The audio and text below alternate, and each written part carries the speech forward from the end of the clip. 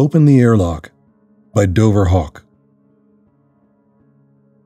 The surface of the moon was a dull, dusty gray, but the view from the lander window was still the most beautiful thing I had ever seen in my life. The earth shone brightly in the distance on a canvas of pure black, surrounded by a legion of stars. I and my 4 other crewmates had just landed on the moon's surface a few hours ago, cementing ourselves in the history books alongside only 12 others who had witnessed the same majesty in person. "Crazy, isn't it?" a voice asked from behind me. I turned, knowing well the voice of the man whom I had worked closely with for the past 2 years in preparation for this mission. It was Andrew Ratcliffe, the crew's geological specialist. "I can hardly believe it," I said breathlessly. "I'm looking at it with my own eyes. Even still, I can't believe we're here." "Decades of staring up here wondering what it looks like will do that," another voice chimed in, this one belonging to Diana Figueroa, our mechanical engineer. "Doesn't seem real." The other 2 members of the crew, Noah Thornton, our medical specialist, and Amelia Shaw, our commander and pilot, were still working on donning their spacesuits, but I was certain they shared the same sentiment. With all of the post-landing checks complete, the crew was preparing to set off on the first lunar exploration since 1972. The commander had asked me to stay behind and follow protocol of having 1 person on the lunar lander at all times. I had reluctantly agreed. Having secured her helmet, I heard Commander Shaw's voice come in from one of the speakers on the control panel in front of me. "Testing comms. Test. Can you hear me?" I nodded and gave her a thumbs up. The others responded with their confirmation, each voice coming through the radio on the panel, clear as a bell. I pressed the mic button and spoke. "Loud and clear. Can you hear me?"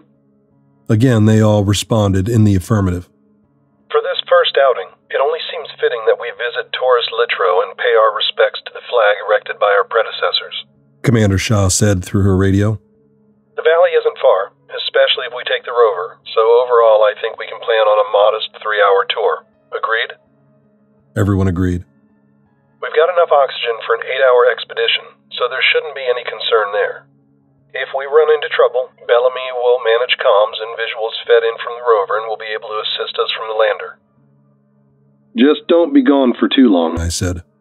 "I can't wait to get out there, and it's going to kill me to watch you all having fun." "Don't worry, Cinderella," Noah said. "You'll get to the ball." "Yeah, Noah knows all about getting to balls," Drew quipped, earning himself a stern response from Commander Shaw, although I thought I could see a faint smile on her face through the reflective glass of her helmet. We said our goodbyes, and I watched from the window as my 4 crewmates piled into the LRV and drove off into the distance. The LRV was equipped with several cameras, all of which ran a constant feed into a series of monitors at the control panel. With that, and with the radio communication, it was almost like I was there with them. I wasn't suited up myself, sure, but it was just enough to satiate the excitement I'd felt growing in my stomach from the moment we'd left Earth. I watched as the crew approached the valley where the last lunar crew had planted their flag in 1972, and as our crew assembled and planted their own. My heart broke a little as I watched this all take place, wishing desperately that I could have been there. But I knew that someone would have to stay back had I gone, and I wanted that for my colleagues, my friends, as little as I wanted it for myself.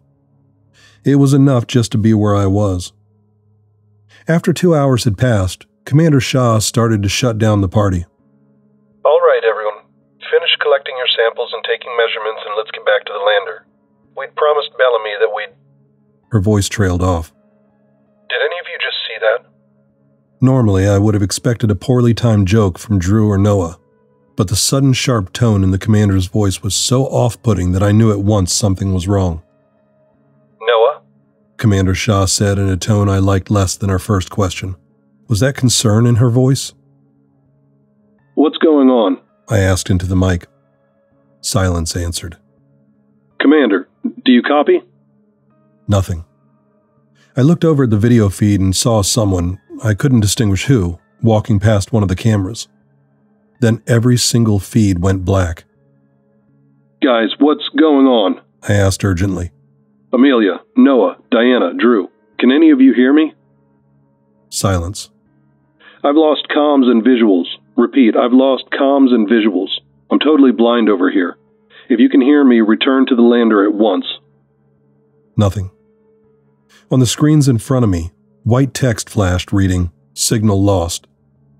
The silence I was then plunged into was so total, so isolating that it sucked the air from my lungs and threatened to suffocate me. For a moment, I teetered on the edge of sanity, and then it was gone.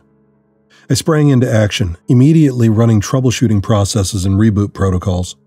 If both the signal from the rover and the comms were down, that was more likely to be an issue with the lander than it was with the team. And if it was an issue with the lander, it was something I could fix. I spent the next hour running diagnostics and trying everything to get comms back, all while repeating my message into the mic, hoping that the team would return sooner than planned. As their arrival time approached, I found myself looking out the window several times a minute, anxious for my comrades to return and assist me with this growing catastrophe. The next hour passed with terrifying speed as I spent more and more time staring at the horizon, praying desperately to see movement. Still nothing happened. Nobody came. Nothing moved. Where the hell were they? Being late was unlike Amelia. Being an hour late was downright impossible. Unless something happened to them. I took a deep breath. Nothing happened to them. What could possibly happen? They were the smartest people I'd ever known.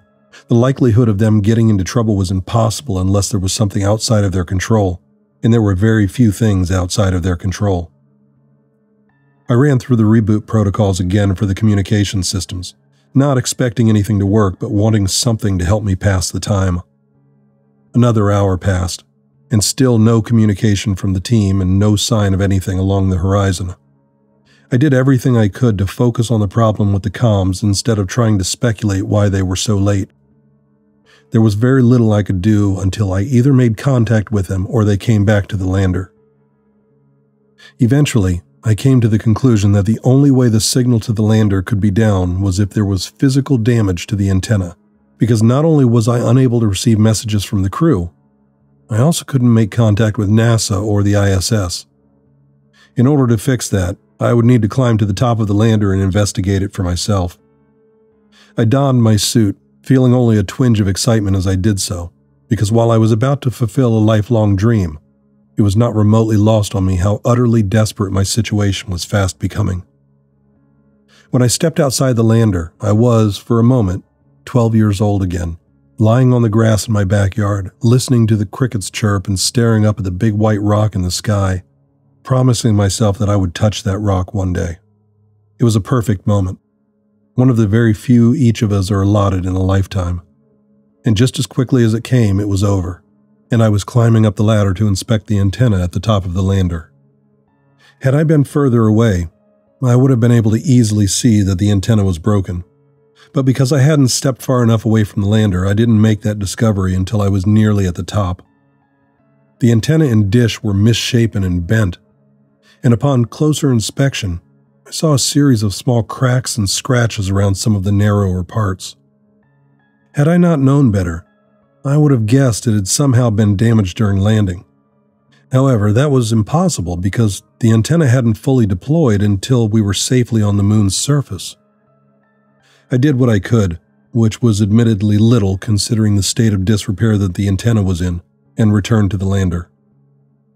I was able to get a few garbled sound bites, which was better than what I had been getting, but nothing that I could count as distinguishable communication.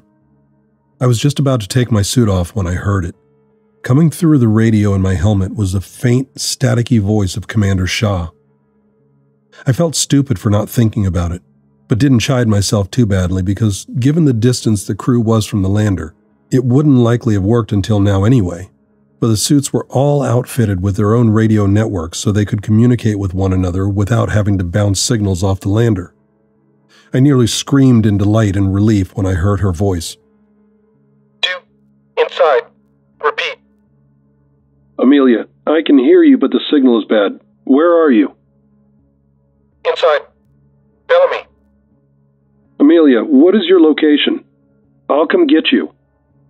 No. I'm coming. Inside. Stay inside. Her voice was coming over more clearly now. I'm inside the lander, I said. Good. Do not enter. I can almost read you, I said. Try again. Do not let anyone enter the lander. I frowned. I heard what she said, but that didn't make any sense. Do not let anyone in the lander. Why? I looked outside the window then, and far off in the distance I could make out a shape, presumably Amelia, hurrying towards the lander. Her voice was clearly out of breath when she spoke again. You cannot let anyone inside. The team is contaminated. Unless we can purge the contaminant, nobody can enter the lander. I looked up at the clock and did some quick math. Amelia, where are the others? There's no way any of you have much oxygen left. 10 minutes, maybe 15 or 20 max. I can come out and bring you... No, she said sternly. Do not come out here. The others are coming, but I think they've all been exposed. Exposed to what? Something got into Noah's suit, the commander said, breathing heavily now. I saw it in his face mask back in the valley. Something got into his mask? I asked, struggling to believe what she was telling me. Are you talking about an extraterrestrial life form? I don't know, she said. By this point, she had stopped a few yards away from the lander and took a moment to catch her breath. Maybe. Probably. That's the only explanation I can think of. I saw it moving around in Noah's mask. Then I thought I felt something in my suit, too. I tried to get it off. I could feel these little pins and needles moving around my body, like the tiny needlepoint legs of an insect. I panicked and stumbled into a crater, smashed myself up pretty good and blacked out for a second, I think. When I came to, I noticed a small tear in my suit. I patched it up with tape, but I can't be sure if the tear was there before or after I fell into the crater. I think that's how whatever it is got in, but... The commander was cut off by other voices then. Choppy and indiscernible at first, but soon I could confirm them to be the other 3 members of the crew. Thank God, I said into the mic. I'm picking up your signals now. Diana, Drew, Noah, I read you. Bellamy, listen, the commander said desperately, but Diana's voice cut her off. We lost communication. Then the commander fell down into a crater. We think she may be concussed because when she came around, she was experiencing disorientation and paranoia. I looked down at the camera that was positioned toward the front of the lander where Commander Shaw was now sitting. She stared up at the camera and shook her head slowly. We need to get her inside so we can take a look at her, Noah said. Open the airlock and we'll get her taken care of. She said you'd been contaminated, I said, feeling my pulse quicken with every passing moment. This was not the time to mince words because if I didn't let them in soon, my colleagues would suffocate. How were you contaminated? She's concussed, Drew said. There's nothing but rocks and dust up here. There's nothing here to contaminate us. She said she saw something in Noah's suit, I pressed. Bellamy, the commander said, gasping now with every word she spoke. Listen to me. I stared at the monitor, feeling the weight of the decision before me pressing down on my chest. At the rate Amelia was gasping for air, she had minutes left at best. She had probably used more oxygen to rush to the lander before the others, but even still I doubted they were far behind her. Where's the rover? I asked, voicing one of the several questions that were rapidly firing into my brain. Why didn't you drive it here? Noah and Amelia answered at the same time. Noah's explanation had been that the rover lost power. Amelia's had been a single word. Escape. The others had reached the lander now and were banging on the side of the airlock. Bellamy, open the door! They yelled desperately. I need to understand the contaminant, I pressed. Noah, what was in your suit? Nothing was in his suit, Andrew fired back angrily. She's sick, and if you don't let us in, she's going to die. Amelia was on her side, and I could hear a rattle in her throat with every labored breath and word she spoke. This is Amelia Shaw. Final transmission. Over the commander's final words, the crew continued banging on the side of the lander, screaming at me to let them in so they could save her. God damn it, Bellamy, open this door! My stomach twisted in knots with the decision I was faced with. To save the lives of my fellow crewmates and risk contamination of myself and possibly of Earth, or to keep them locked out and let them die of asphyxiation. Kill them all and save my own life, or save them all now and condemn myself along with them. I nearly did it. I nearly opened the airlock to let them in. I nearly saved Amelia's life and, in doing so, killed us all. What stopped me was a realization I hadn't come to until I'd given myself a moment to think. The airlock could be opened from the outside. Of course it could. I'd done it myself just a short time ago. So why weren't they opening it for themselves? And why was Amelia the only one gasping for breath? My decision was made. The airlock would remain closed, and I would condemn my friends to death. The minutes fell away like the tears on my cheeks as I mourned the loss of my dear friend and commander, while the sounds of fists beat against the outside of the lander. This carried on for an hour or so, maybe longer, and still none of them gasped for breath even once. I went on about cycling through the reboot protocols again, something I hadn't done since I'd repaired the antenna. I hadn't expected any results. It was simply something to do to keep my mind occupied, away from the incessant sound of the banging at the door. So I was surprised when I picked up a series of grainy images from the video feed from the rover. The images weren't great given the poor signal, but I was able to make out all the detail I needed. The bodies of Diana Figueroa, Andrew Ratcliffe, and Noah Thornton. Diana was draped over the front seat of the rover. Andrew was leaning against a rock about 10 yards away, the glass of his helmet smashed. And Noah was lying face down in the dust, half of his body hanging over the edge of a crater. In the distance, I could just barely make out another trio of what looked like bodies that bore striking resemblance to the spacesuits worn by the last men that had walked across the same ground, just over 50 years ago. Men that I had read about, seen videos of, idolized. Perhaps one of whom had heeded the calls of his other crewmates and opened the door.